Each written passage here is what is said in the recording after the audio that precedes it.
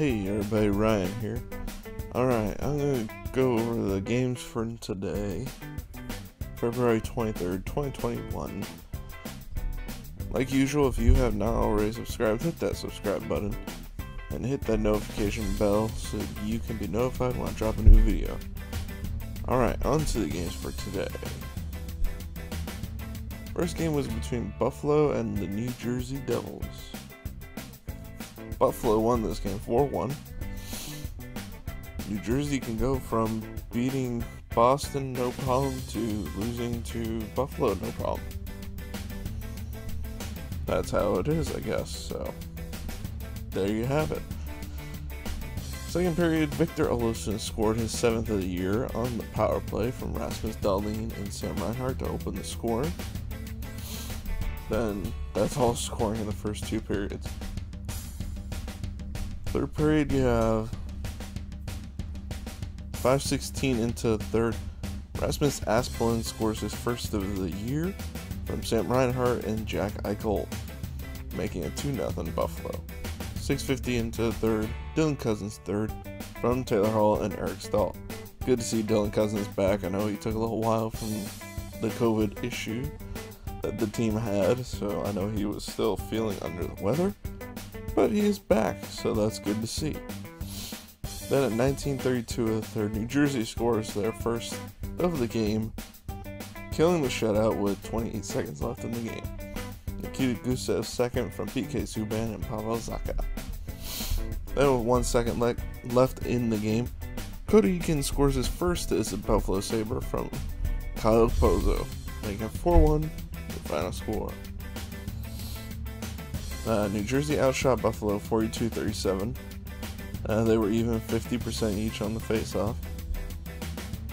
Buffalo was 1 for 2 on the power play, New Jersey 0 for 2. 4 penalty minutes each. Hits were 20-18 in favor of New Jersey. Blocks 13-10 in favor of Buffalo. And giveaways 10-4, New Jersey with 10. Olmark made 41 saves for the win for a .976 save percentage for Buffalo. And Mackenzie Blackwood, good seeing his name back up there again. 33 saves, .917 save percentage for loss today. Alright, on to Pittsburgh versus Washington.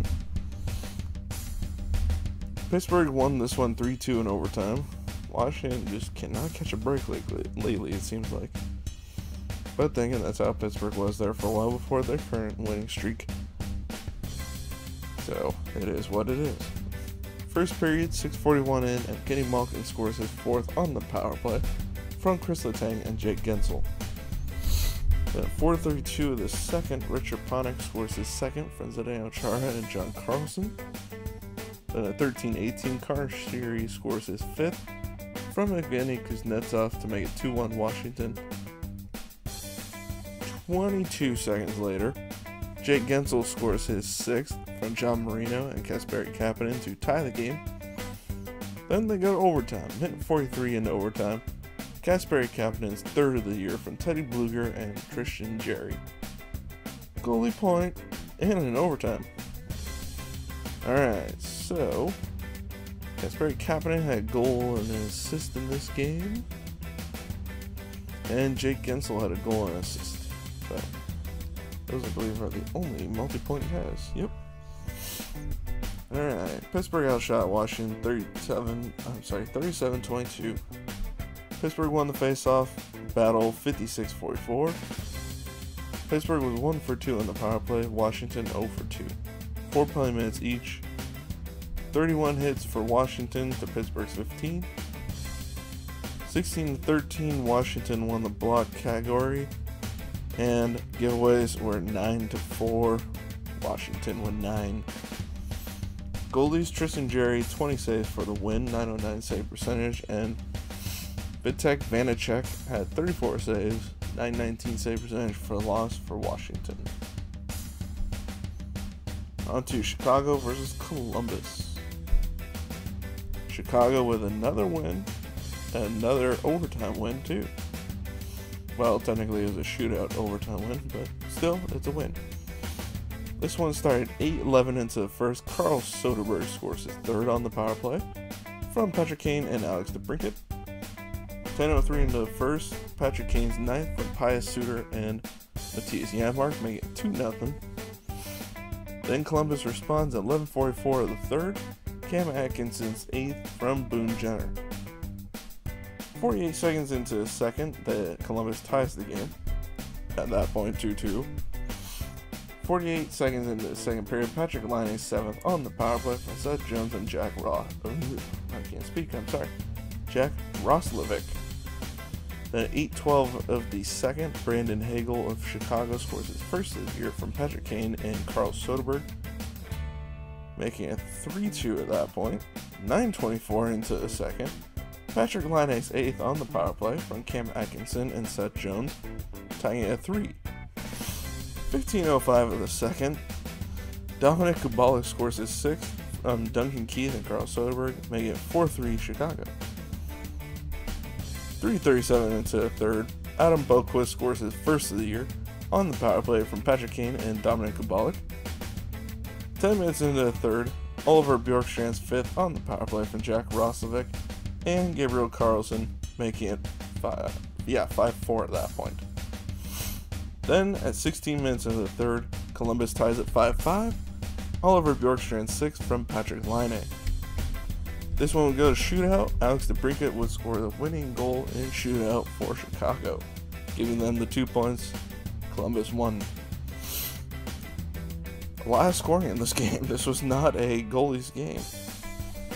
Let's see, Carl Soderberg had a goal and 2 assists. Definitely his best game of the year, considering he now has 7 points on the season.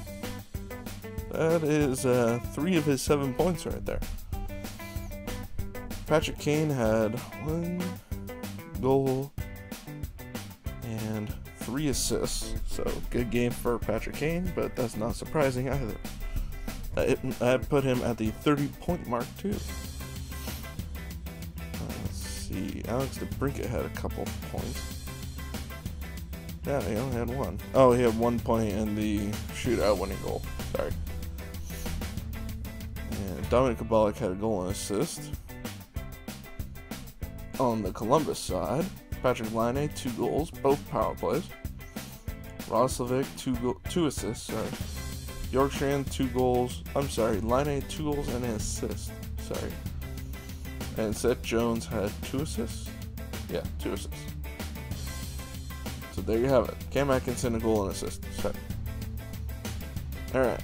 Chicago outshot Columbus 34-30. Faceoffs were in favor of Chicago 54-46. Power play 2 for 4 for Chicago, 3 for 4 for Columbus. Not a good penalty killing night for either team. 10 penalty minutes each. Hits were 14-13 in favor of Chicago. Blocks 17-9 in favor of Columbus. And giveaways 15-12. Columbus with 15. That's a lot of giveaways for both teams. Not surprising, it was 6-5 to score. Lincoln in for Chicago, 25 saves, 833 save percentage for the win. And Korpisalo, 29 saves, 853 save percentage for the loss.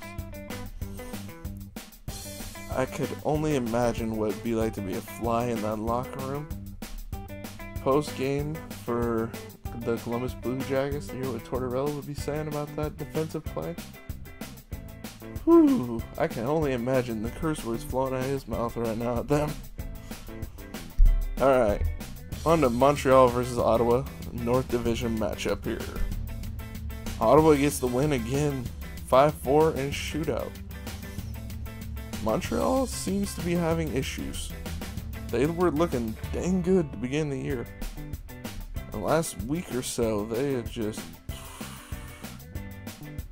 not looked like they did before, let's just say that. Alright, so Ottawa started scoring a minute 36 into the first. Drake Batherson's fifth from Derek Stepan and Artem Zub, I think is how they say it. 9:57 into the first. Brady Tkachuk's seventh on the power play from Drake Batherson and Tim Stützle.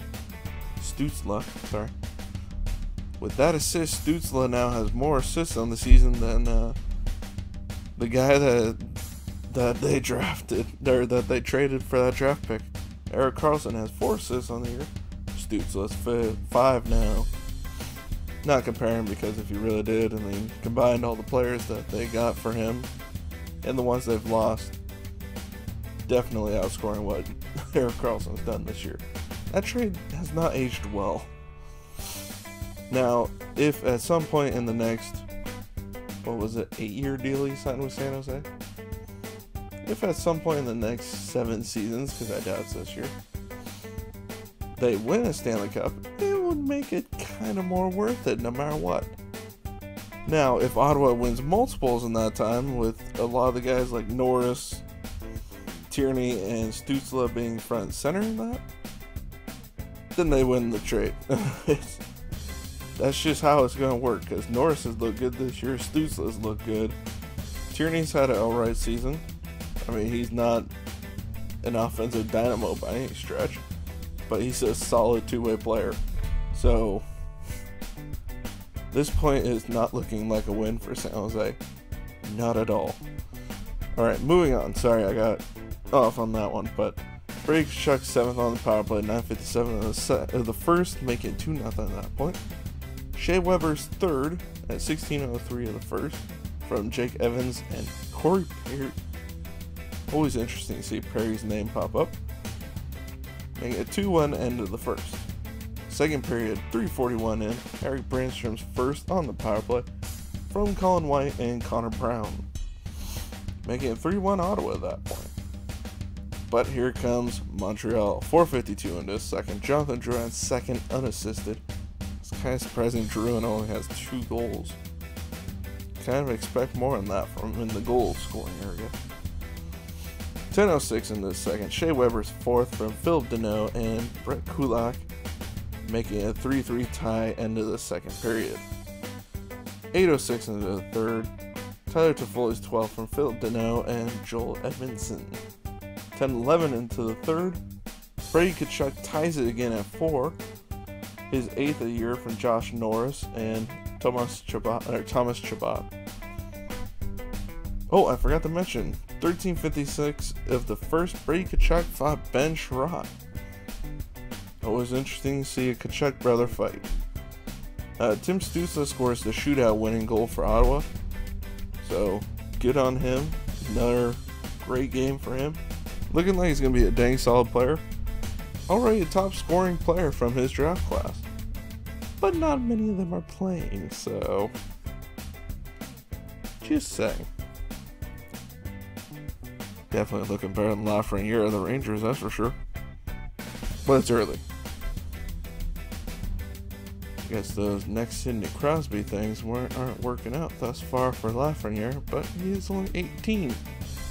So give him another couple years before we can start saying bust. But at this point, Ranger fans have to be worried. And honestly, with everything that's going on with the Rangers, there's a lot to be worried about right now. I'll talk about that at the end of the video. Ottawa outshot Montreal 39-36. Montreal won the face-off dot 51-49.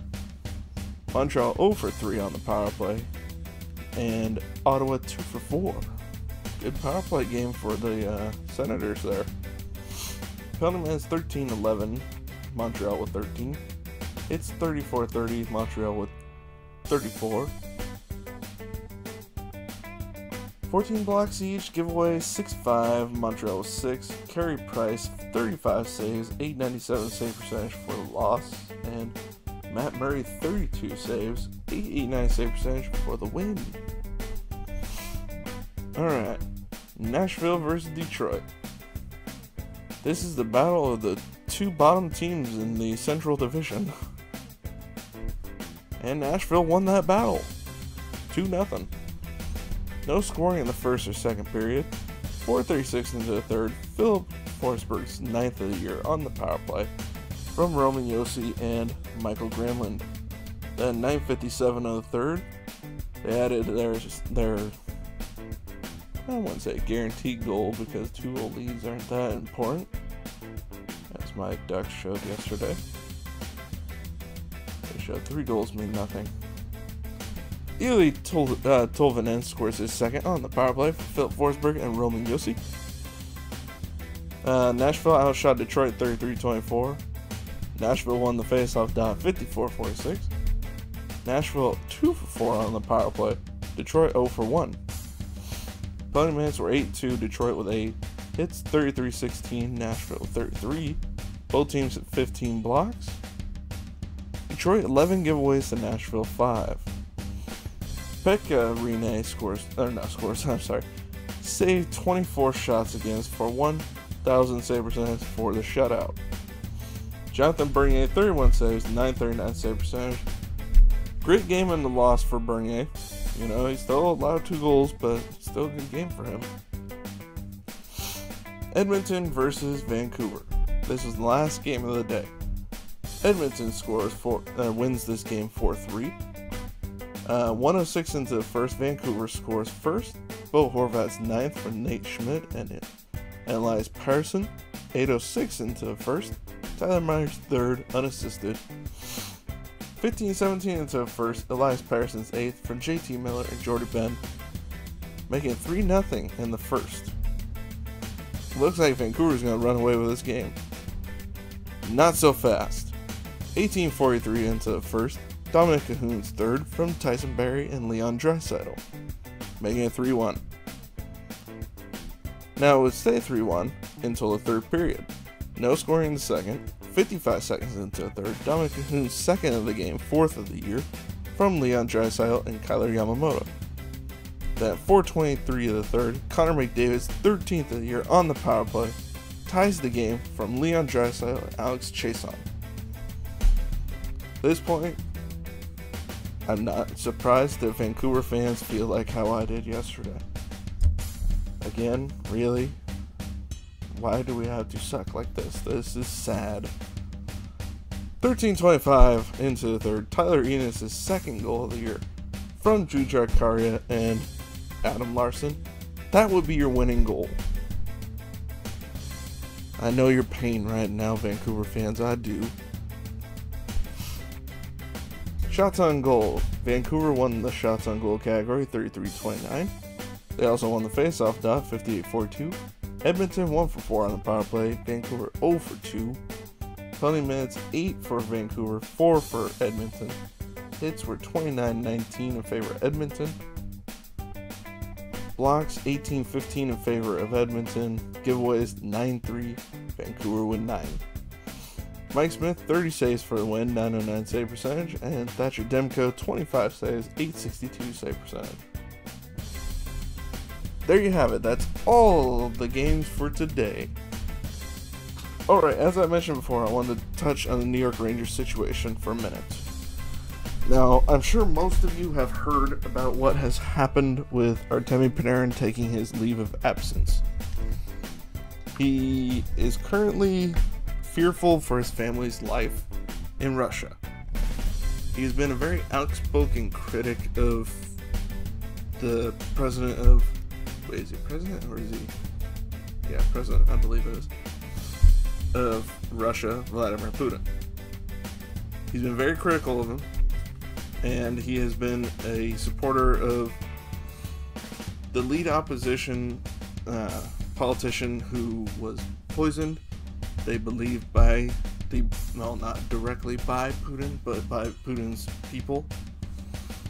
The FSB, as they're called, basically the New Age KGB. And he came back and they threw him in jail. He came back from England where he was poisoned to Russia and he's thrown in jail. Now, Panarin for the last year or so has been posting stuff on social media and interviews very critical of him. Now, he still has family back in Russia, and they have been bearing the brunt of it from what I've understood from everything I've read about this subject. And at this point, he has been accused by his former coach, Andrei Nazarov, of paying off police to get away with beating an 18-year-old Latvian girl. Now, we have not heard this accusation from the girl. The team, the New York Rangers and the NHL support Artemi Panarin and believe him when he says that this is a false accusation.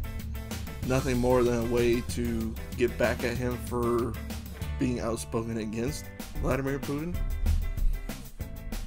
I can't say one way or the other. Now, the optics of this is bad one way or the other. there's no good optics in this situation.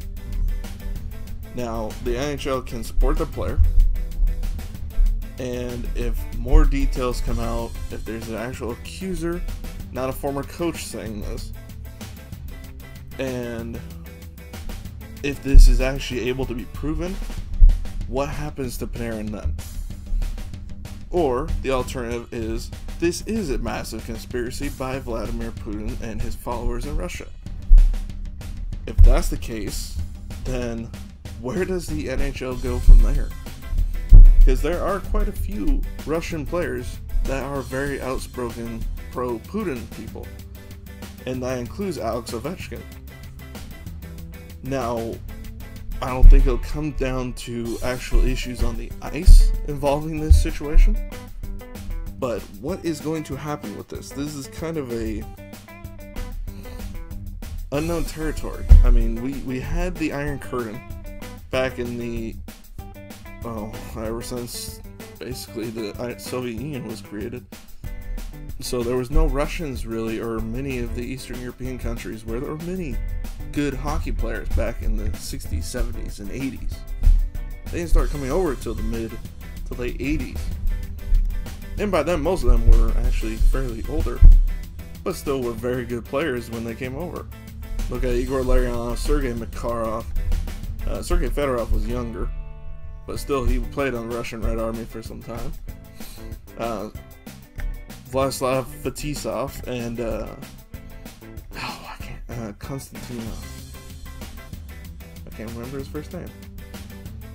But yeah, I mean, almost all of them played for Detroit at the time, and everybody was like, oh, Detroit's never going to win well, these Russians, and they did.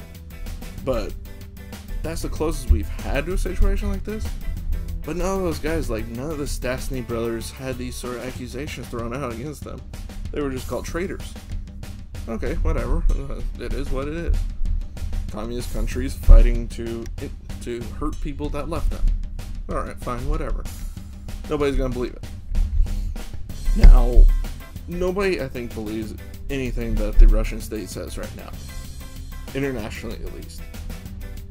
But if something like this comes to light that is actually true, that he did pay out the police to get away with beating an 18-year-old girl, and the league and the team has backed him, that puts them in a bad place at that point. So, honestly, from everything that I've read, it does not sound like this is accurate at all. So, now the league has to deal with, what do they do about Russia doing this? Are they going to do this about any and all players now that don't follow Putin, who are Russian descent? What do they do about this situation? Because this could get worse and worse and worse. Because now you go into the territory of, they're trying to silence people that are in countries where freedom of speech is extremely important. So if they succeed silencing him, what comes from that? What damage does this do when it comes to other international players if those countries start having issues like this? What is the protocol now? Well, right now, Artemi Panarin is taking a leave of absence. He's supposedly going to be taking care of his family, trying to get them out of Russia at this point. Now, for him, it'd be kind of stupid to go to Russia itself, because it sounds more like he might get arrested when he goes back. Now, is he going to go back, or is he going to go to one of the neighboring countries that are not going to arrest him and send him back there, but help him get his family to them? What is going to happen now? This is a very uncharted territory situation right now. So, keep an eye on everything. I mean, there's only so much anybody can do in life. I mean, at this point, he has to help his family. Understandable. But at the same time, hopefully the league and the team did not back themselves into a bad spot by supporting him outright without having more details. Hopefully it isn't something where this is all being fabricated against him, because that is probably worst case scenario, as much as I hate to say, because him being an 18-year-old girl is a pretty bad situation if it's real. I mean, that doesn't sound good. I mean, shocker, Russian police took money to let somebody famous get away with something. That's not surprising at all, if that were the case. Because, let's face it, anybody who knows anything knows Russian police are not the most uncorrupt people in the world. They are fairly corrupt. That's just how it is. I mean, we don't have any say in how they run their country. They run their country their way. And if that's how they run it, that's how they run it. Like, you can't change that from here. So, if you want to know more about this, go look up what you can. I mean, I'm going off of the details that I've read and off of knowing what anybody out there knows what Putin and what he does running his country. Now, hopefully Panarin is safe. Hopefully his family is safe. But at the same time, probably need to find out more details if this is true or not. Hopefully it's not. Hopefully it is just the Russian state trying to belittle an opponent, because you know what, at least he could come over here, get citizenship here or in Canada, here in the US or Canada, or I guess he can have dual citizenship nowadays, but I don't think he could because he's not from either one. I'm not sure how that actually works with dual citizenship. If you know, write in the comments. But that's all I'm going to say on it. I mean, I know this is getting a little bit on the political side. I'm sorry about that. I'm not trying to. But that is the situation. And some things in life you cannot avoid politics, as annoying and evil as they are at their root cause. In my personal opinion, politics are nothing but evil. So, I'm sorry to bring them in here, but I'm just trying to explain the situation as best as I can. So, best of luck to Artemi Panarin. I really hope these accusations are not true, because if they are, what are the repercussions for that too? Because former King defender, what was his name? Russian defender, won 2 Stanley Cups with them too. But he was arrested for, what was it, assaulting his wife, and he ended up getting banned from the league. So hopefully the league and the team, the Rangers, did not put themselves in a bad spot with this. Really hope not, because that could be really bad if they did. And hopefully, like I said, it is just Russia being Russia. And hopefully his family is safe. Alright, that's all I'm going to say on that. Let me know what you think in the comments is going to happen with all this, because who the heck knows what's going to happen at this point. Alright, other than that, thank you all for watching. Make sure to subscribe if you haven't already, and I will see you all next video. Bye everybody.